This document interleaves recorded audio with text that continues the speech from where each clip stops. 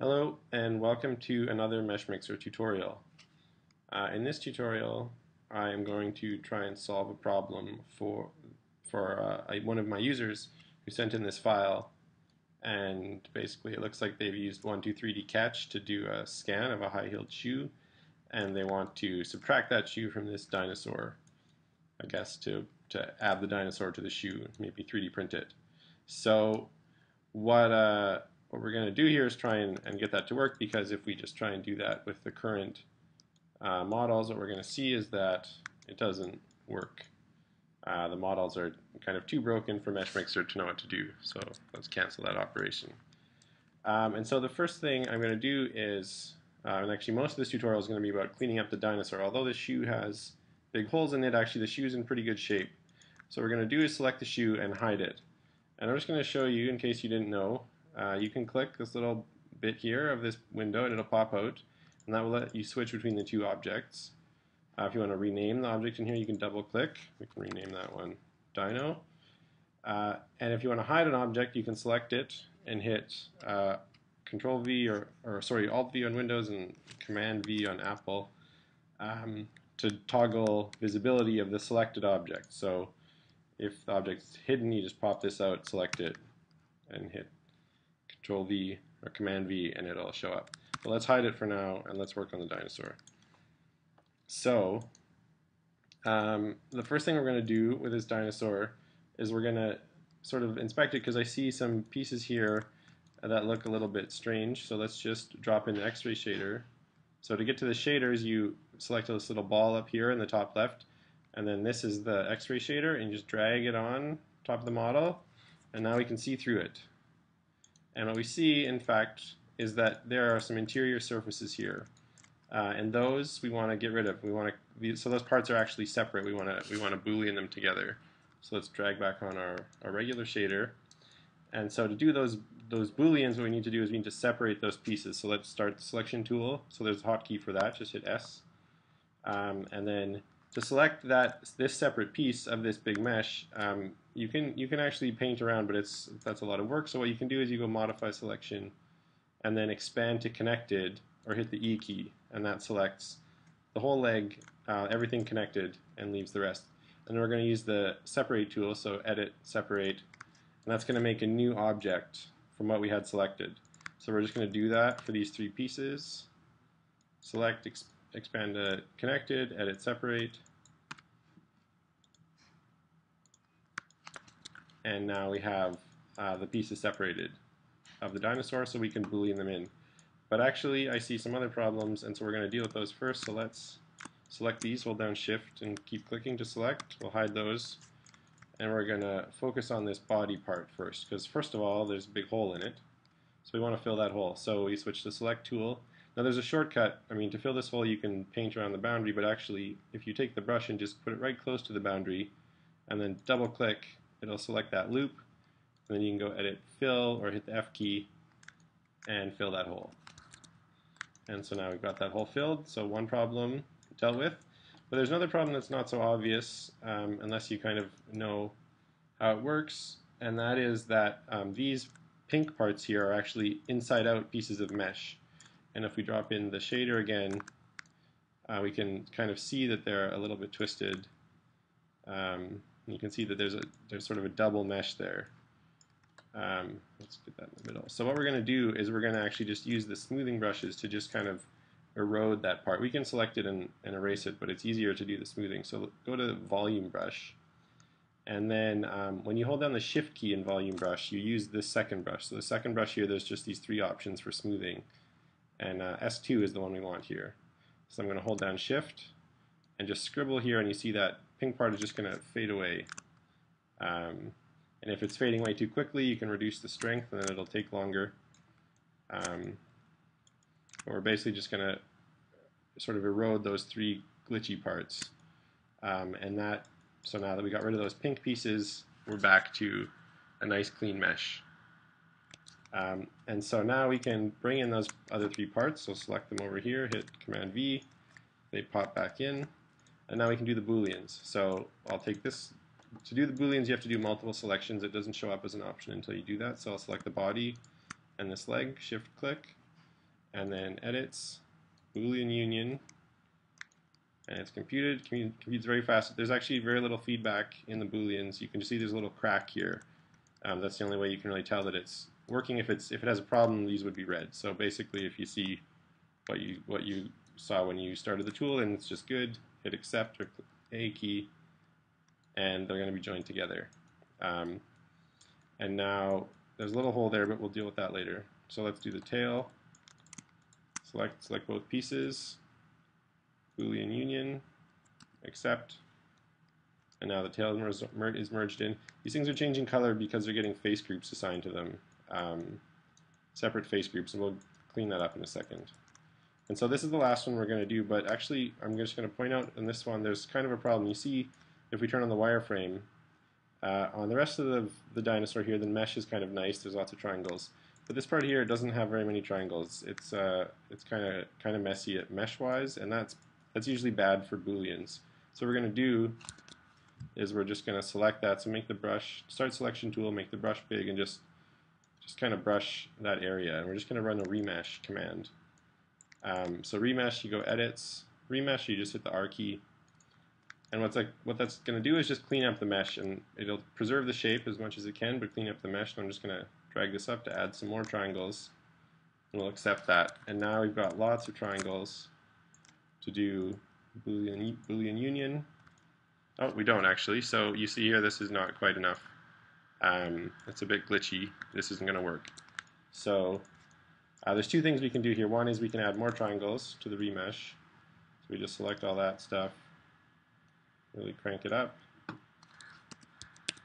and that might work. Yep, that's going to work. So because you see the nice cracks around the edges, you know it's going to work. But the other thing we can do, just for reference, is that we could smooth away some of this so that it's inside. So if we start the smoothing brush, and we just paint, so now only the gray part is selected, so it's going to shrink as we brush it. And if we just shrink away some of it, then that's going to deal with the problem there also. So we'll use that one. Okay, and now, so one thing we can do, these funny colors, we can get rid of them. You select the whole thing, go to modify selection, clear face group, and we get back to the gray mesh, all one object. Okay, so now that we've got the mesh sort of all joined together as a single object, you can see if you drag the shader in there that there's some interior contours. We don't have those interior surfaces anymore. Things are getting better. Now, this is the one thing here is that these parts, they weren't quite aligned. Usually this happens with Booleans on smooth surfaces. It's a little bit ugly. So what we can do is we can go in with volume brush and S2. And actually, it's to do this cleanup I'm going to do, it's actually often works better to use S1. So S1 smooths out or smooths outward, while S2 smooths to kind of flatten. S1 is called bubble smooth. And so we'll hold down shift, so use secondary brush, and it's going to kind of smooth outwards around those creases. So that's going to make sort of nicer looking surface there. So we'll just brush around everywhere, and we get a kind of nicer joint on the tail there. You could, make it even bigger if you wanted to fill it in, as much as you feel like editing the models with the sculpting brushes. Whoops, it's very touchy there. Zoom. Okay, so now we've got a sort of better looking dinosaur here. One other problem that I've sort of noticed, so we'll cancel out of this tool and we'll see hit escape to cancel out. And you see there's a hole here in the tail, so we want to clean that up. So first thing we'll use that double click to select around the boundary and run a fill operation, and that's just going to basically delete that part, but it's going to close it off. So there's really no automatic tool to fix that tail, but what we can use volume brush, and the drag brush here will let us kind of make a new tail in there. So you kind of have to play with the camera to get used to the right angle. You see if we just click and drag, it's going to erase that little sharp bit and make a sort of more tail-like shape. Now to make it get skinnier as we go along, we can switch to a different brush profile. So we take this pointy one. You see that as I drag, it gets pointier, and so we kind of make a nicer looking tail. And you can play with that to make it look better, but I'll just move on here. Okay, so we've got this dinosaur basically cleaned up, so let's bring our shoe back in. And we're going to do the Boolean. Now before we do that, we need to clean up the shoe a little bit, so you don't have to fill all the holes, but you should fill the major holes. So this big one up here, we should fill that. Fill surface doesn't really matter because we're going to delete. These parts are not going to be kept, they're going to be tossed anyway, so we'll fill that one. And this one here, which is really close to the edge of the hole, we definitely should fill that one.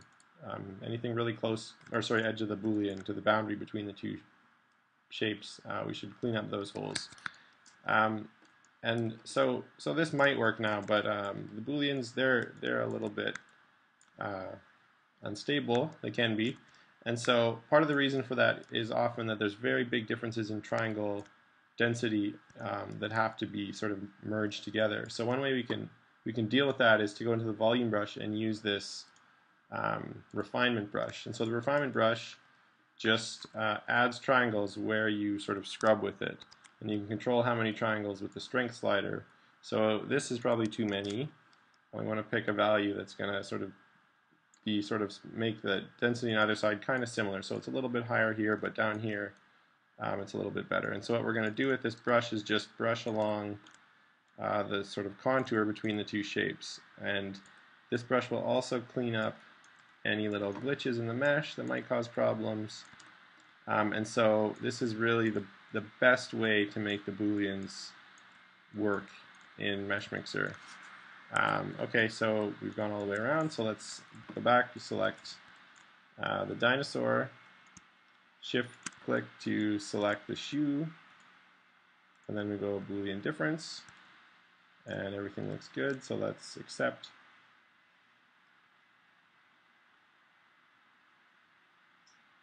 And there we go, Boolean computed. And so we've got the hole in the middle, so in theory this should fit right over that shoe. Okay, but to make it sort of print ready, we're going to clean up some of this other stuff. So there's some floaters out here, so we can go select tool and do lassos just to delete those.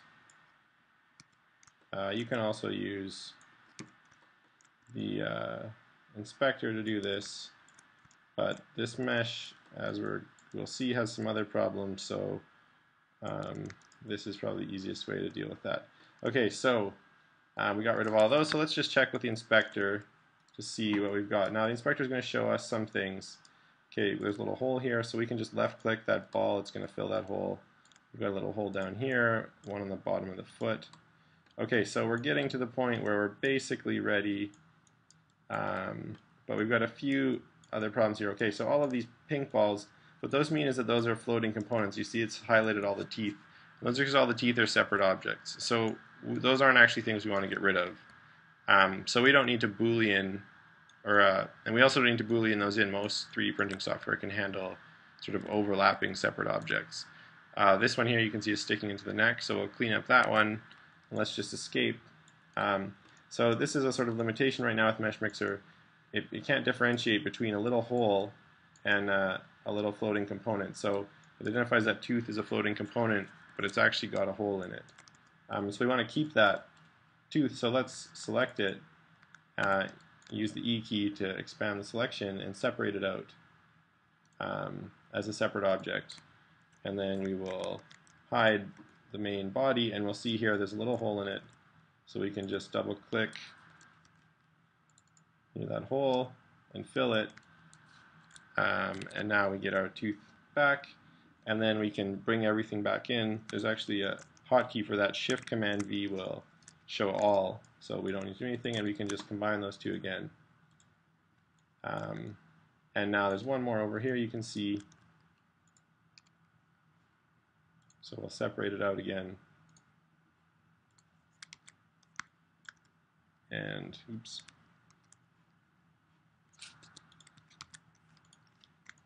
select that guy.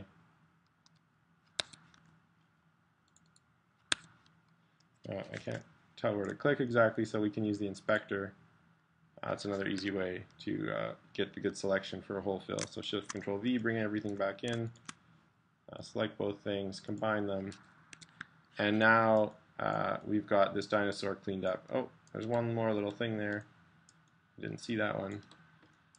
So let's just have a look.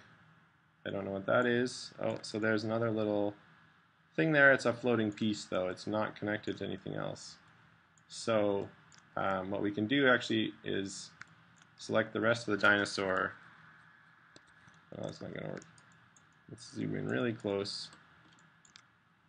Oh, that's the back face. So one thing you can do if the selection highlight isn't showing up, it's because it's back facing. So you check this over here, allow back face. So we'll just do our expand. So I selected and expand. You can't see the highlight. If we rotate, you can. But let's just hit X to delete that piece. And there we go. So I don't see any more glitches. So this file, I'll just save it again. This file is good to go. And so that's it.